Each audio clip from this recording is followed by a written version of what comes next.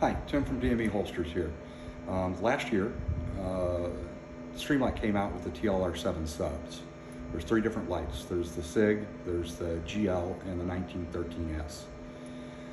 For some reason or another, somebody has led a lot of people to believe that the 1913S will fit on the Hellcat.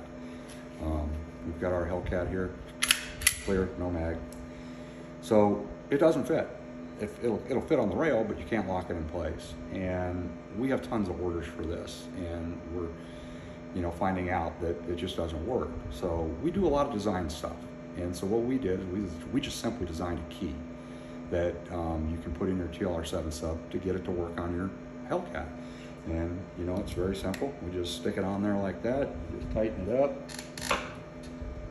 and it's going to work just like any of the other keys that come with the TLR-7 Sub, but it's going to fit the Hellcat. So you got it on there.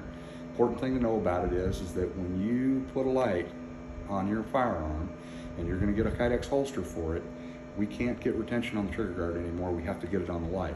That's why it's so important that it has a key in it, because we have to know where it is so that we can get retention, so that you have that retention in your holster. And by making this key now, we have it.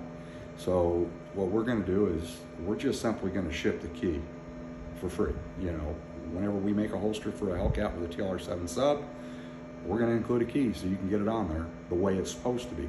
Now you may have it on there with it just clamped on the rail. Okay, that doesn't work for a holster from us because the retention's on the light. So hopefully this will fix the problems, and hope to see you soon.